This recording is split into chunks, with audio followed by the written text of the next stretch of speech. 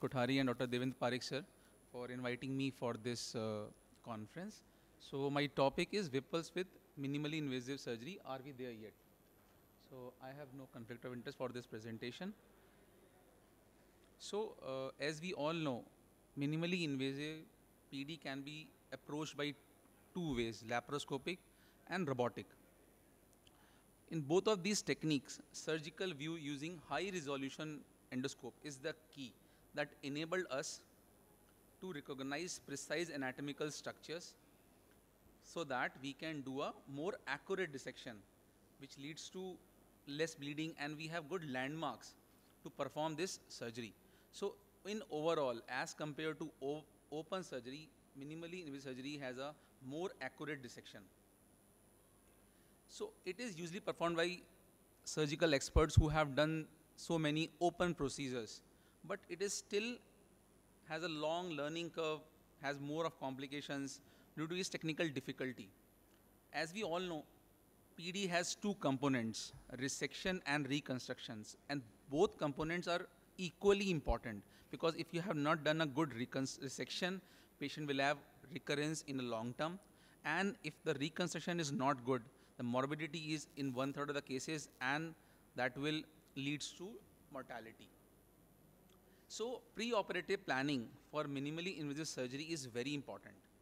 First of all, we need to see the SMA and SMV branch pattern. You should know where is the IPDA artery, dorsal pancreatic artery, the first jejunal artery, its both branches, anterior and posterior, hepatic artery variations, particularly aberrant right hepatic artery. Then presence of any celiac artery stenosis or circumportal pancreas. So approach to safely perform SMA dissection in MIPD, you should be aware of each approaches. There are various approaches to look after the SMA and the anatomical landmarks. As I mentioned, you should know the codes of SMA, its anatomical landmarks including inferior pancreatic duodenal artery, first jejunal vein, first jejunal inferior PD vein. You have to safely expose first jejunal vein and all its branches and to expose the SMA nerve plexus. So there are various approaches in MIPD, anterior approach, posterior approach, right approach and left approach. Predominantly right approach is most of the time used, in which you give traction, the duodenum on the right side and portal vein on the left side, so that you can make a way along the SMA for clear dissection. Next point is the route of replaced right hepatic artery. It can be a dorsal type from early division from the SMA, or it can be an intrapancreatic type, which we need to see on a pre-operative imaging. Now the next important thing is the jejunal vein. You need to know whether this first jejunal vein is a dorsal type, where is the J1V and J2V, then whether that it is has a dorsal and ventral pattern, where J1V is ventral and J2V is dorsal, or both veins are ventral type. So you have to clip sequentially. Now this is one picture, like this is posterior inferior PD vein which is draining into first jejunal vein, and this is anterior inferior PD vein directly draining into SMV, and there is another example. So this you have to divide sequentially to get the good resection. Now this is the next vessel, is inferior PD artery. If you have any doubt, you can use the ICG mode to see whether it is coming from SMA and clip it so that you don't find any bleeding in the post-operative period. So this systematic vascular ligation during MIPD is very important. You ligate first gastrocolic trunk of Henle, that takes care of anterior superior PD vein. Next is gastroduodenal artery, that takes care of anterior and posterior superior PD artery. Then during uncinate dissection, anterior and posterior inferior PD veins, you have to ligate sequentially. Then the inferior PD artery, and the last, after the dissection of whole mesopancreas, you found posterior superior PD vein, that the last vein to divide. Now after this resection, as I mentioned, reconstruction is also very important. So pancreaticojejunostomy, which is an Achilles heel of PD, though there is no ideal method, there are n number of methods available, but this reconstruction should be safe, easy to perform, and the most important thing, during the learning curve, you can do this procedure and expertise on this technique. So most of the time we are doing end-to side ductal technique. We have modified Blumgard technique, modified Heidelberg technique, and among these, the Blumgard technique is most popular. And then we have end-to side invagination technique. Now, compared to this, we have another which is in recent literature shown to have a good result as compared to PJ, pancreaticogastroscopy. So you have binding or invagination PG, which you can do by original method, which is 2-layer, where you give 2 layers of purse sutures, or a modified one, where only a single layer, full thickness purse suture is taken for its anastomosis. Then we have ductomucosa and sometimes ductoparenchyma. So MIPG is also feasible during the minimally invasive pancreaticoduodenectomy. So only important thing is consistent practice, and standardization of the technique is very essential to improve the results and to get the good outcomes. So as we compare PJ versus PG, PG has a slight edge over PJ in the randomized control trials published last year, 2020 and 2016. But when we go to Cochrane database meta-analysis and a meta-analysis of randomized control trial published in June 2018, they show that there is no difference among ductal mucosa and invagination PG and PG in the prevention of POPF. Though it is important to know that PG leads to increased intraluminal PPH and PG has slightly increased incidence of intra-abdominal abscess. So you have to select this technique as per your expertise, and more RCTs are required on this topic to get the concrete results. So now let's compare laparoscopic PD versus open pancreaticoduodenectomy. What are the results says?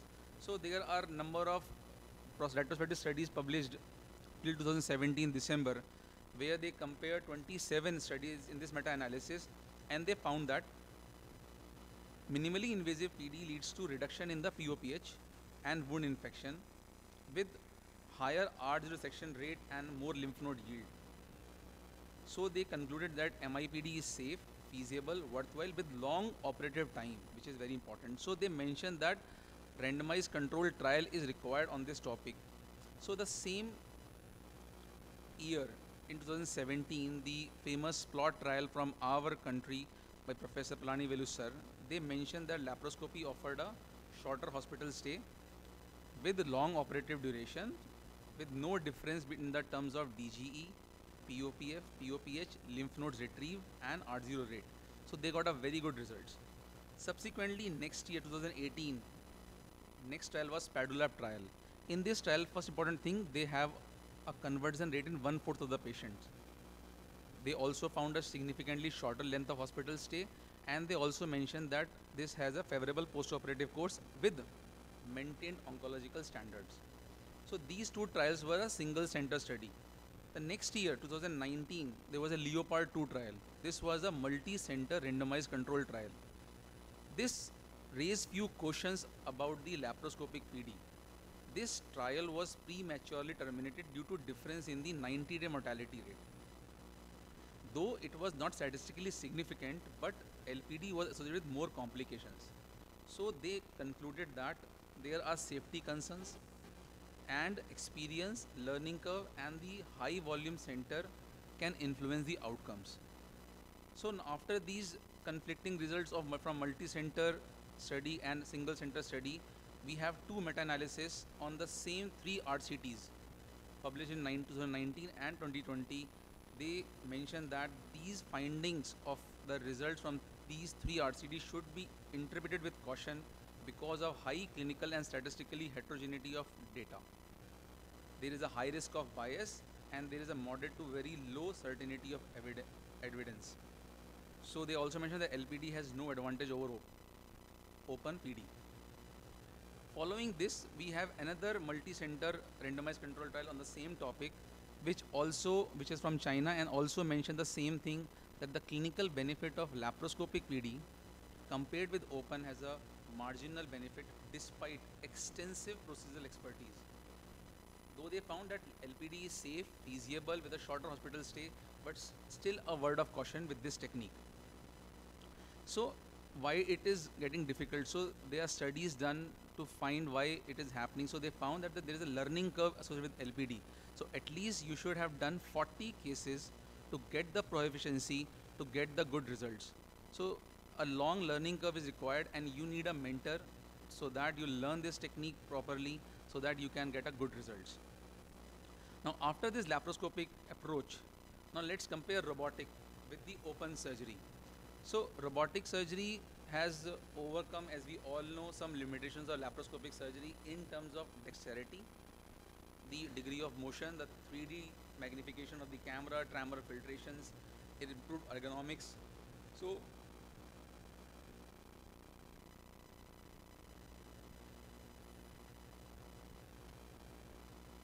So, Professor Gilinati has first performed his robotic Whipples, and they published their data in 2018, mentioning that standardization of the key step is the key for or the to improve your learning curve and to get the good results.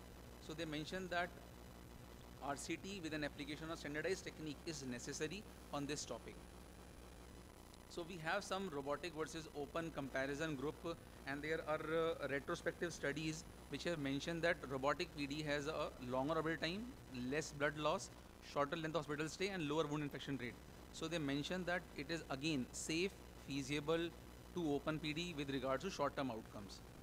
These are all retrospective studies, and they take care of only the short-term outcomes. So there was another meta-analysis which compared the histopathological outcomes of this robotic approach. So what they found in this meta-analysis, they included 24 studies in which malignant disease was taken in 17 of the studies, and they found that in the primary endpoint, the resection marginal rate is better in RPD as compared to the open approach with a better lymph nodal yield. So they concluded that robotic pancreatic duodenectomy provides better histopathological outcomes as compared to the open approach. So we need a randomized control trial on this topic which is not available. So there are two RCT which are ongoing. One is the Portal trial and one is the Europa trial. And the results of these trial would be interesting to know in coming years. Now let's compare robot and open approach. Till now we discussed laparoscopy, robot. Now let's combine what is happening when we compare robot versus laparoscopic PD. So there is one data from American College of Surgeons where they compare 235 patients in laparoscopy group versus 193 in robotic approach. They found that robotic PD is with similar 30-day overall complication rate compared to LPD, but further studies are required to establish which is the best approach for this complex operation. There is another systematic review and meta-analysis published in 2020 which show that this is again from the 6 non-randomized comparative studies which mention that robotic PD has significantly lower conversion rate compared to laparoscopy. This is important, with a transfusion rate and a shorter hospital stay. Though there is no difference in terms of blood loss, operating time, post-operative complications and R0. So they concluded that robotic approach appears to offer some advantage over laparoscopic one. But they mentioned that the quality of studies is limited to cohort and RCT is still required on this topic. So there is another meta-analysis which is looked after which what is the best choice among all these approaches. So they make a terminology like total laparoscopic because this is heterogeneity in data.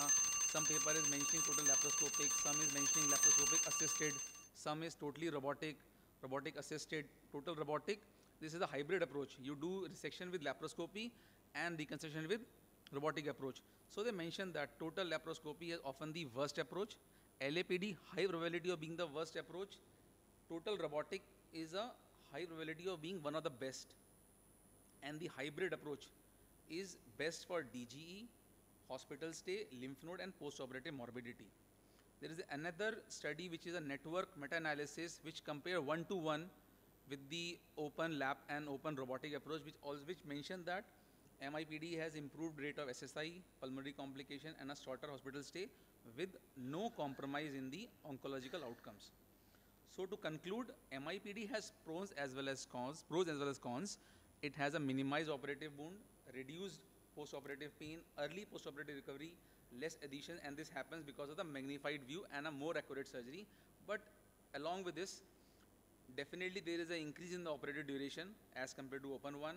It requires advanced surgical skills. Sometimes, especially in robotic, you may overlook some damage to the other organs because you are restricted to one compartment. difficulty in managing some massive bleeding, and limited range of motion which was there with laparoscopy, it is overcome by the robotic technique. So to conclude, so where are we now? Laparoscopic PD, we have restricted range of motions, requires a learning curve, and safe in the expert hands. And the clinical benefit is marginal despite the extensive procedural expertise.